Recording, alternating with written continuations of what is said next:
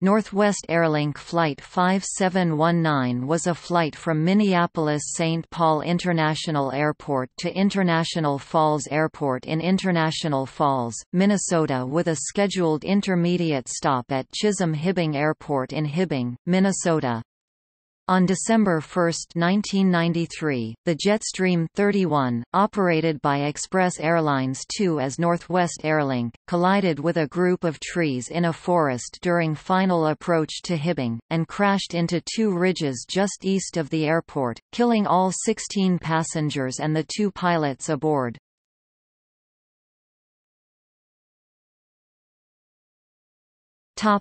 Passengers and crew.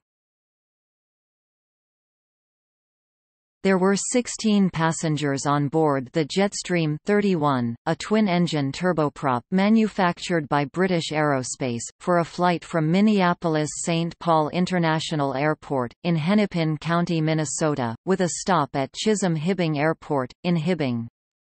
There were two pilots operating the aircraft. The captain was Marvin Falitz, 42. The first officer was Chad Erickson, 25.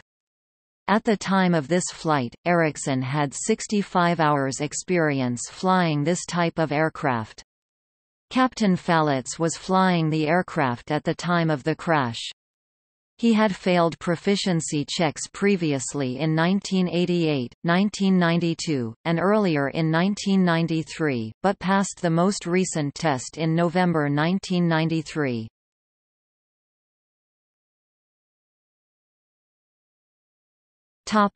Flight.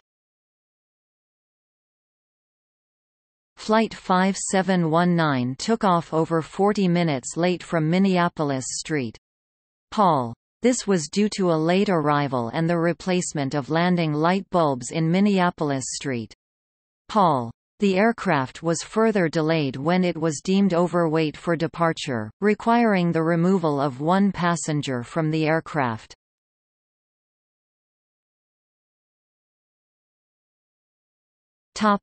Crash. Until just moments before the crash, Flight 5719 was uneventful. No emergency was declared. Flight 5719 was cleared for a landing on runway 31 at Hibbing, but the flight crew requested an approach to runway 13 instead because there was a tailwind on the approach to runway 31 and 31 was covered with precipitation. The flight crew initiated the approach procedure by joining the HIB-20 DME arc from the HIB-VOR and intercepting the localizer at 8,000 feet MSL. This delayed the start of the descent and thus required an excessive rate of descent. The aircraft descended at 2,250 feet per minute and was 1,200 feet above the minimum altitude when overhead the Kinney final approach fix.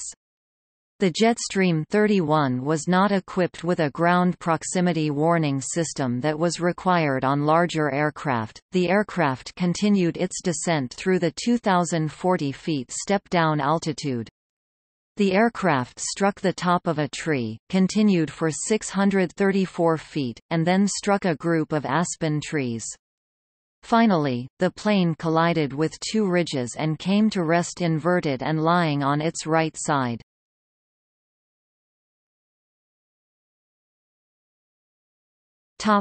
Investigation.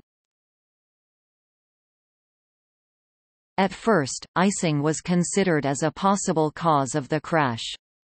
This was later ruled out as a factor by the NTSB. The cause of the crash was the loss of altitude awareness. This led to a failure to maintain minimum descent altitude for the approach, resulting in an impact with trees and a ridge before the aircraft reached the runway. Falitz was said to have a reputation for following company procedures and being meticulous with flight checklists, but three first officers accused him of being deliberately rough on the flight controls. A chief pilot described Falitz as competent but prone to outbursts of anger, and intimidating and provocative behavior with colleagues. Falitz was accused of once slapping a co-pilot's headphones in anger. His previous intimidation of first officers was noted by the investigators. The concluding statement from the NTSB report NTSB AAR 94/05 provided the following probable cause for the crash of Northwest Airlink Flight 5719. The captain's actions led to a breakdown in crew coordination and the loss of altitude awareness by the flight crew during an unstabilized approach in night instrument meteorological conditions. Contributing to the accident were, the failure of the company management to adequately address the previously identified deficiencies in airmanship and crew resource management of the captain, the failure of the company to identify and correct a widespread, unapproved practice during instrument approach procedures, and the Federal Aviation Administration's inadequate surveillance and oversight of the air carrier.